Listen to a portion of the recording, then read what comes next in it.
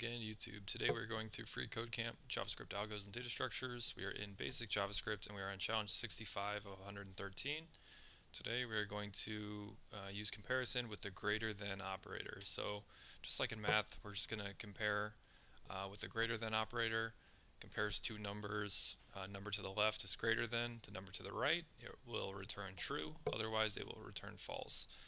Like the equality operator, the greater than operator will convert data types while comparing. So is 5 greater than 3, true. Is 7 greater than 3 in a string? That is also true because it's converting the 3 to a integer. And then is 2 greater than 3, false. So forth. You get the idea. It does in fact convert data types. That is a key piece to remember when solely using a single operator.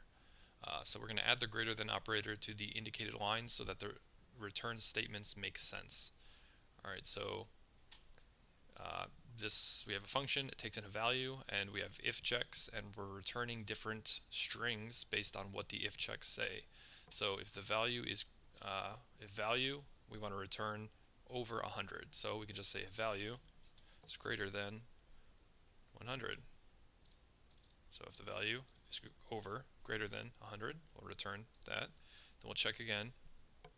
If value, and then it says over 10, so we can just do the same thing. If value is greater than 10, we'll return over 10.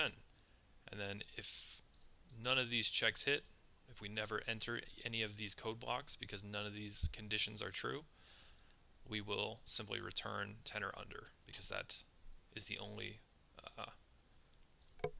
remaining option, essentially, if it doesn't enter any of those.